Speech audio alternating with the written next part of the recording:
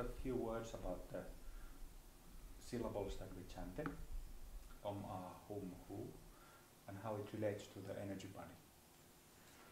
So, Om mantra, that is the most common one, relates to the, usually if you buy a yoga book, they introduce 6-7 chakras from the root chakra, 1, 2, 3, 4, 5, 6, 7. These 7 in this area, in the spine, from the pelvic floor to the crown, right? This is the most common chakra system that is spoken about. So the main vibration, main sound, main mantra for that system is Om. Om. It has quite a peaceful feel to it. Then,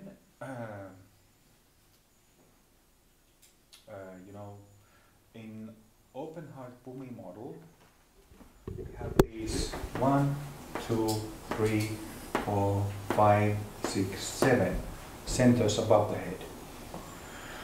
And how it relates to our Bhumi system is that we have these 6 small ones here inside the head, between the level of the eyes and crown. So first 6 are here, and next 4, these 10 Bodhisattva Bhumis altogether are the 10 Bodhisattva Bhumis, and more specifically 7, 8, 9 and 10, these centers relating to these 7 through 10 Bhumis relate to mantric syllable Hum. Hum. And this is wrathful. This is peaceful, Om. This is wrathful.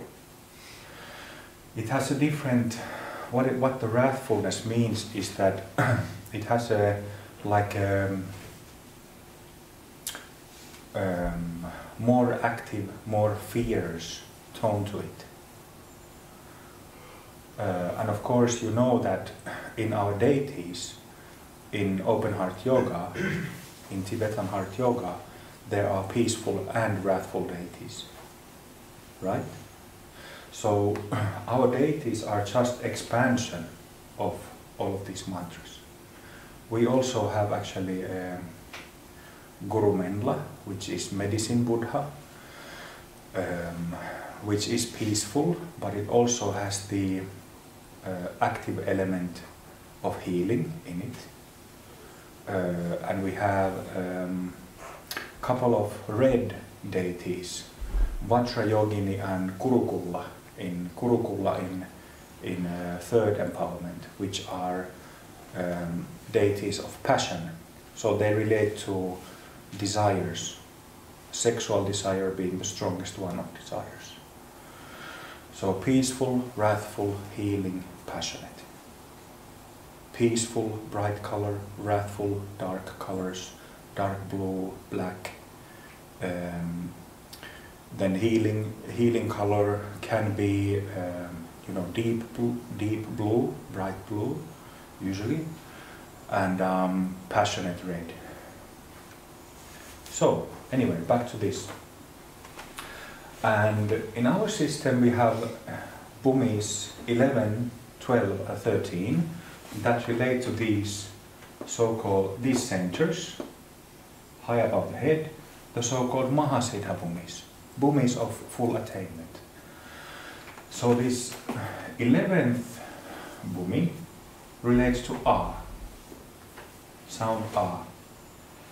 And also, when all of this whole system, this whole energy complex is purified, so this is the first, this center is the relates to the first stage of Buddhahood. You become fully enlightened, your mind is fully pure, you become a Buddha of the first stage. Nirmanakaya Buddha. A mind pure inside a body. And at this point, I can also, having gone through Om, Hum and Ah, these three syllables are very used in Tibetan Vajrayana Buddhism. They always say Om, Ah, Hum, something. They speak of three Vajras, three indestructible syllables. But this goes up to 11, like the old joke from Spinal Tap movie. So our system goes up to 11. I don't know. I have never checked or asked what the syllable for 12th bhumi is, but the syllable for 13th is Hu. That's why, we have the additional Hu. And so that is the, ultimate attainment there is, light body attainment, that has been attained by him, by her, and a large group of other people. Large group of others who were people who became masters. So here we have the first stage of Buddhahood, correlating to purity of mind, completely transformed, purified samskaras, karmas, habits, tendencies, what have you. The 12th bhumi, attainment-wise, it relates to small light body, which means that after this first stage of Buddhahood, if you manage to transform some of your physical body, when you die, it can shrink to a small size. There are photographs you can find online from recent practitioners and many written accounts throughout the centuries that a person who attained so-called small rainbow body, their bodies shrink, like to a baby-sized body, but the proportions is the same as with adult. So it just shrinks during about 7, 8, 9 days after the heart stops beating. Also, I would say that this is like explained in different ways. Some add additional bhumis, additional stages, but I would say that there is another, like a bit more evolved stage of rainbow body, light body, where the nails and hair are left behind. So otherwise the body disappears, the physical body disappears. So that's, I think it's still small rainbow body, can be put under that category. And then there's the ultimate one, which there's no remains at all, no physical remains at all.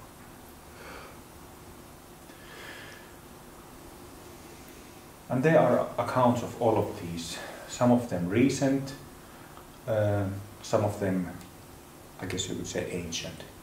This one is full rainbow body is quite rare. I think the best two accounts of that would be Ramalinga from southern India. He was a Hindu saint who left his body in 1880, I think. There are, written accounts of those who were present, and even some official accounts from local police when it happened. So you can check that if you like. And another one I found recently from a Taoist master, the student who wrote it down is still alive. He lives in the States, this Chinese man. You can find this account from the blog. I added it there. So there was this Chinese, really old Taoist master who had practiced all his life. And then he was something like 115 years old, very old.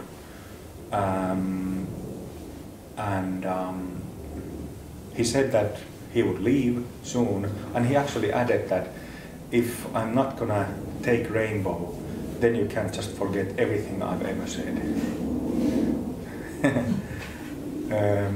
And then, his students, some local people were invited to the temple.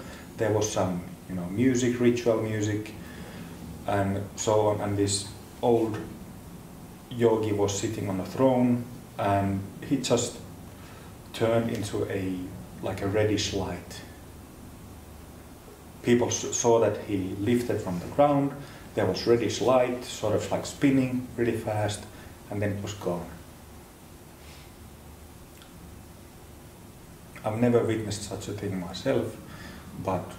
When was that? How long ago was that? There's no year told in that account, but this Baolin Wu, the Chinese student who wrote it down, he's still alive in the States. I think he's something like maybe 70 years old now. Yeah. And he was very young when it happened, something like 13, 14 years old. So 50s, 60s, something like that. But what is also wonderful about that account, I feel that rainbow body is a universal phenomenon. Well, there's the story of Jesus, pretty famous story of his resurrection. And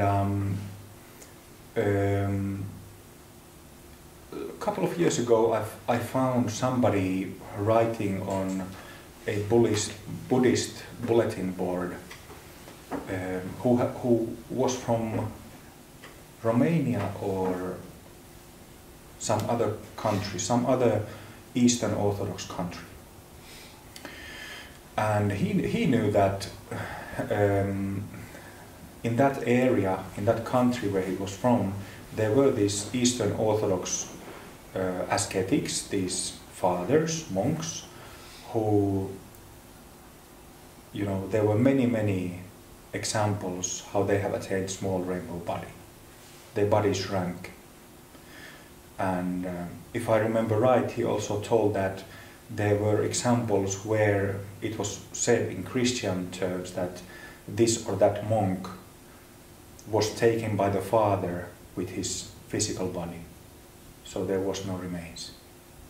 But as far as I know, I don't know anybody from that tradition, and I think it's very secretive, so these things are not discussed openly in the hesychastic tradition of Christianity. But apparently, there are hundreds of Desert Fathers, Christian ascetics, who have attained small or even full rainbow body throughout the centuries. So it is universal. It's not only something that Dzogchen practitioners with Buddhist background talk about. And I think that's really nice. That's really wonderful about it. What type of practices would they practice? Christians? Yeah. The main hesychasm practice is do they call it the heart prayer? Prayer of the heart, which goes something like, I have to translate this in my head from Finnish. It's O Lord Jesus Christ, have mercy on me who am a sinner. It goes something like this. They use it like a mantra. That's the main practice. But I hear that they also use some breath practices, some other stuff, but I don't know otherwise. What did you call it again? Hesychastic? It's hesychasm. Hesychasm. Hesychasm. Hesychasm. Hesychasm. Yeah.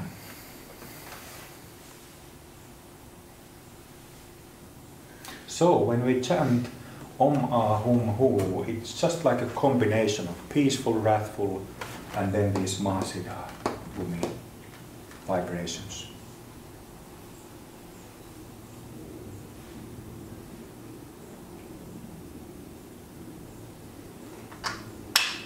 Yeah.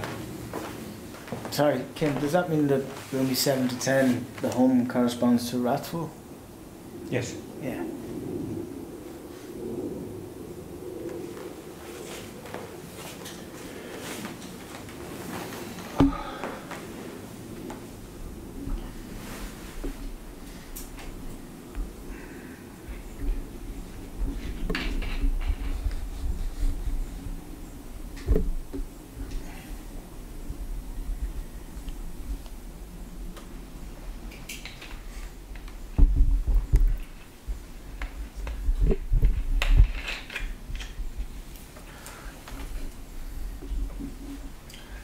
Are you up for more chanting?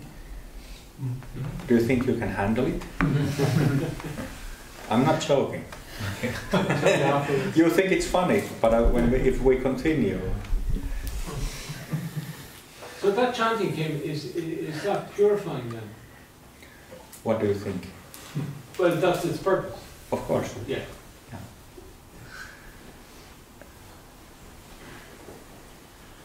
And actually, the genius of combining these four is that,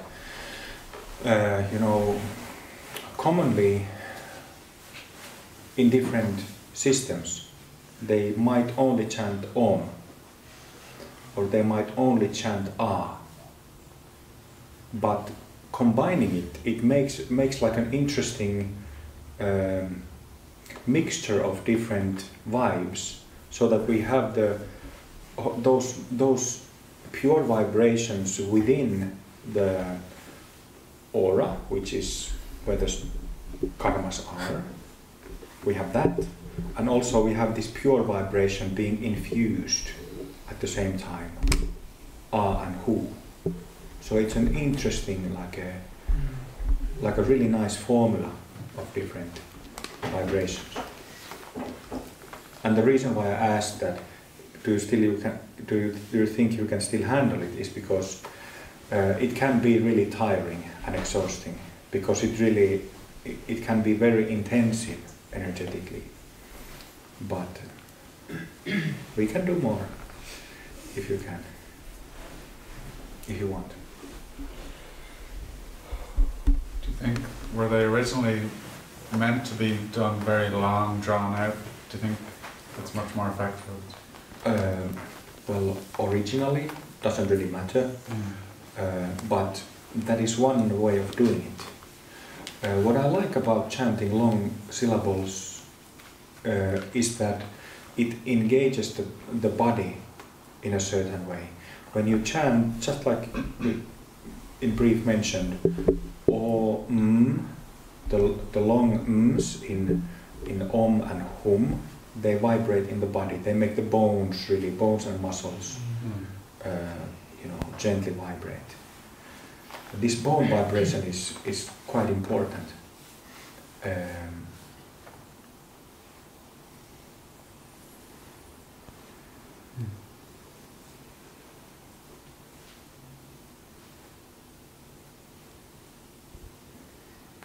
Yeah, that's just one way of doing it that I think is very effective. How does VAM relate to this? Is that So in our tantric practices, the deities have been grouped with the Avam syllables, so that the peaceful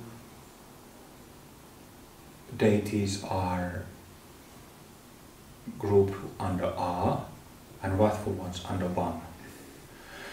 And then on second empowerment there are more wrathful deities, which comes with the third syllable. With the third empowerment, more wrathfuls that come under the fourth syllable. That's how. But they're not corresponding then necessarily to boomies or groups of boomies, it's more to deities. It does actually. There are pairs like Guru Rinpoche's and Yeshe Tsogyal's deity pairs for 13th, 12th and 11th boomies. And then other than that, they don't specifically refer to certain boomies or centers. It's just that the whole vibrational field.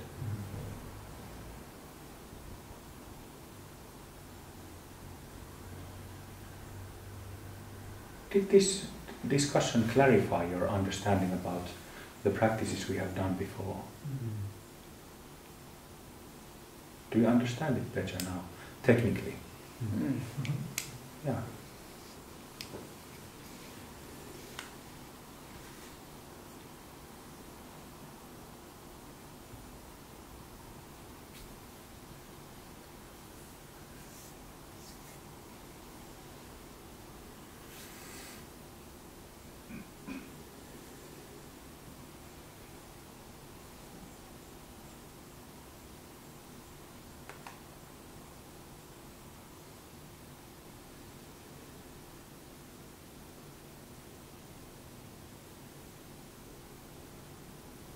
It took me a long time, many years to figure this out.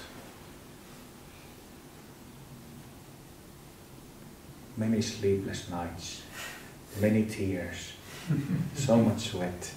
How did you figure it out? Well, I didn't figure it out without my masters, you know.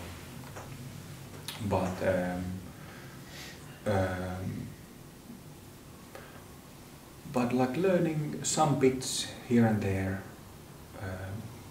and then combining it what I learned from them directly. That's how, and also through a lot of practice myself.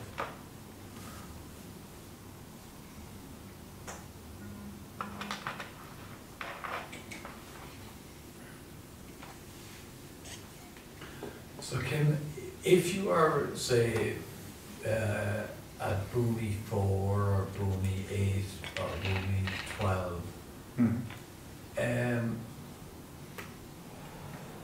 you've Oma Hum Hu, right? So let's say you're 8, right? So the chanting of Hum, does that relate directly to that then, or does one actually chant the full? Does it relate directly to what? Does it relate directly to, like, I mean, is it if you just actually you're chanting Hum all the time, is that of benefit in if you're there, or is there just benefit from Oma Hum Hu? I see. So is it concentrated, you know? it could be done that way, that you could only chant any of these syllables just using one of them.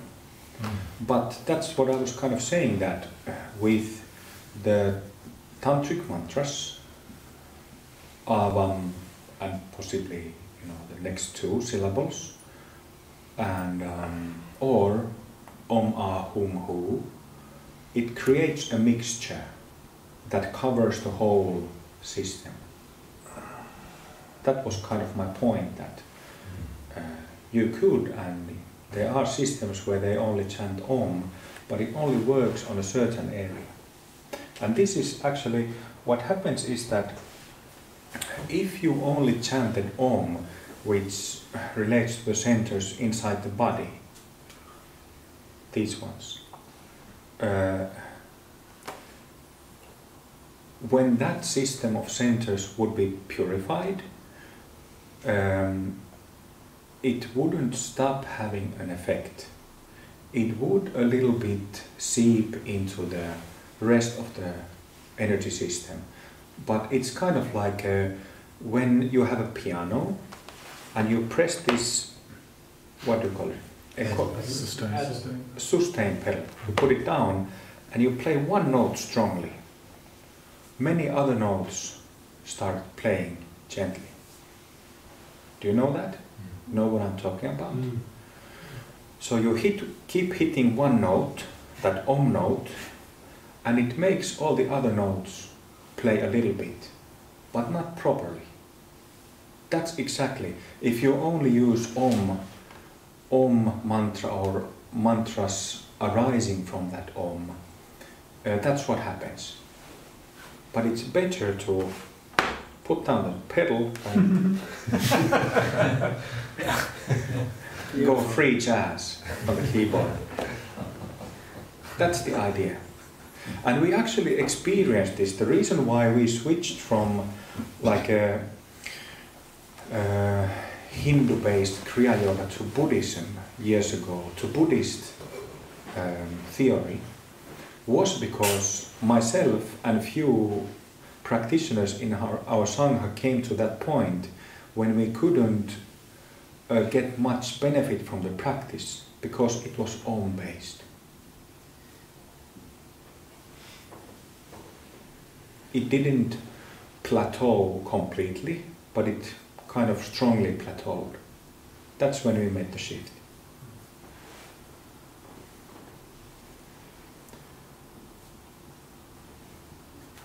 So that you were Om-based, really. That's all. That's what you were. That's the chant you were using. Yeah. Yes. Yeah. Practicing. Yeah. And that was strictly Hindu. Well, sure. We used like Hindu Dharma context, Hindu theory,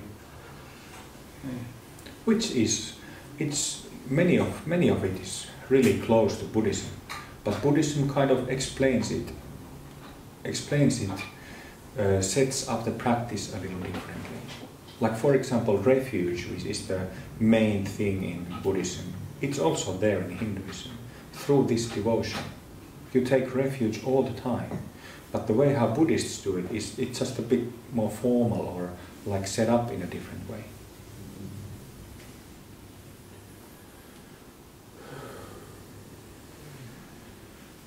So like really the practices in Hindu Tantra or Buddhist Tantra are more or less the same. It's the same channels, the same centers. Well, the deities have some energetic difference, but it's all heading the same way, you know.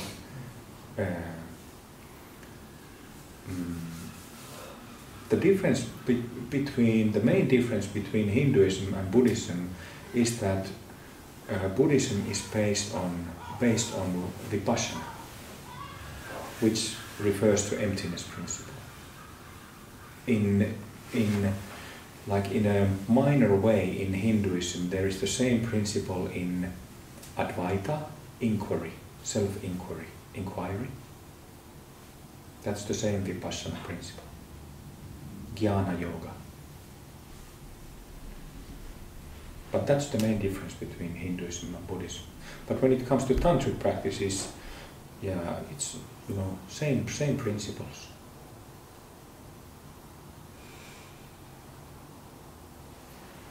With these mantras, do you purify one bhumi at a time, or is this purifying many bhumis at the same time? This mantra? Yeah. Many at the same time, all of them at the same time, just like in our tantric mantras, because it's all combined. How would you know if you perfected it? Well, we have the 13 Pure Land jhanas. I gave the last empowerment I've given of it was last year in September. And I haven't given it since, but it's people have asked me to give it this year, so I will give it this year at some point. But it's these meditations that you use certain Buddhas relating to each of the 13 bhumis, and you meditate those Buddhas one by one, and you can see whether your bhumis are just a little bit purified, more purified, even more purified, or whether it's completely gone when it's perfect. Is there some reaction you get? Yes, Right. yes. Bliss, like an ecstatic sensation is the main one. And that's actually a very good to remember, practicing this love and devotion. So if you get blissful, ecstatic, feels like drunk in a good way, that means that you have stuff in your system. You have karmic stuff in your system. What happens is that the charge, it hits the whatever remaining stuff you have in the system, and it causes ecstatic bliss. So in this situation, bliss is not good, right? Yes. Well, in a sense, bliss can be good because there's a lot of healing in bliss. You know, if somebody is very stressed out or traumatic or something, you know, that bliss is very healing. It gives you solace. So in that sense, it's good. But to think that bliss is the goal, it's a dead end. I know it from personal experience. I practiced it in that way for years, and at some point started thinking, wait a second. You know, it's a dead end as such. But you get rid of the bliss by practicing more vipassana. Which means, in other words, that when bhumis get perfected, you will have less and less bliss. You will just have this wonderful clarity. Buddha nature.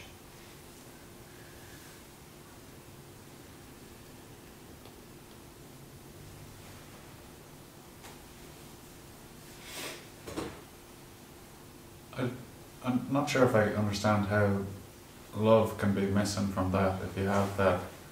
If you can have the natural state switched on a lot or be in that clarity, surely like love wouldn't be missing from that. Yeah, but that's exactly that's a completely valid, you know, train of thought. But because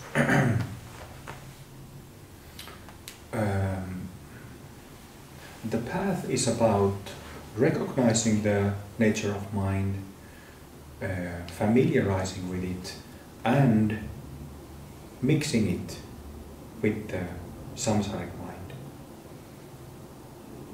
But they are it's easier said than done.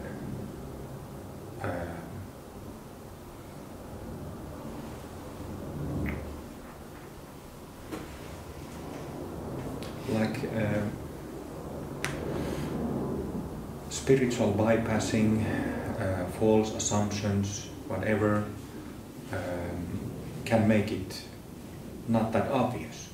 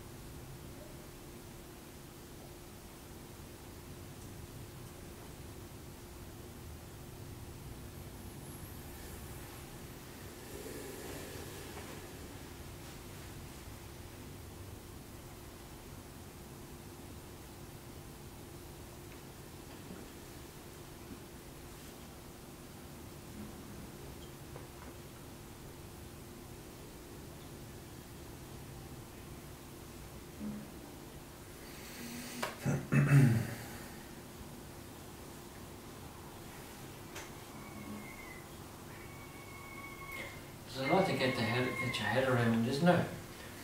in terms of the different, Yeah. yeah, it's just what You can take a picture of that if you like. To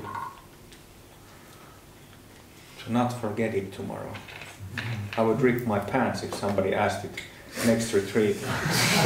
I would never come back. No.